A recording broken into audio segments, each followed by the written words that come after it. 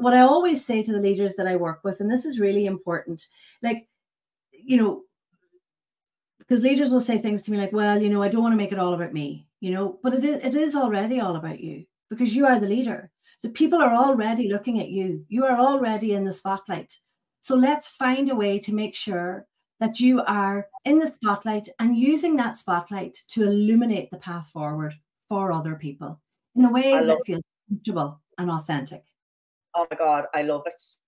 Yeah. If you're listening, just hit replay on that segment from Sally and listen to it again for double impact. So we've got the story, right? We're leaning into emotion. It's aligned with our goals and our objectives. But we live in the digital age where it's the attention economy and it's really difficult to stop the scroll. And you also, when you're creating your stories, you know how to repurpose them, how to present a story in multiple formats. That's important, right? Yeah, it's really important.